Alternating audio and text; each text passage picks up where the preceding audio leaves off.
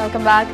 Deaths in the United States and Canada from Superstorm Sandy, the massive storm that hit the U.S. East Coast this week, rose to at least 97 after more fatalities were reported by officials. The number of dead in New York City rose to 39. At least 15 of the city's dead were found on Staten Island, whose southeast flank took the full brunt of the storm surge.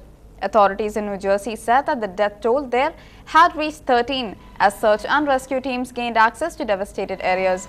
The storm also killed at least 69 people in the Caribbean, including at least 54 in Haiti and 11 in Cuba before hitting the U.S. coast on Monday.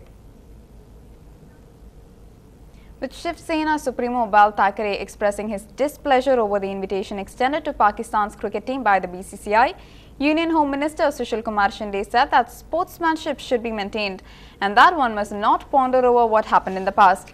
Shinde stated that any player from anywhere could come and play in India. Thackeray had earlier termed the BCCI's invitation to Pakistan's cricket team as a matter of national shame. That is a wrap on this bulletin. Stay tuned to Ndtv-Hindu. Have a good night.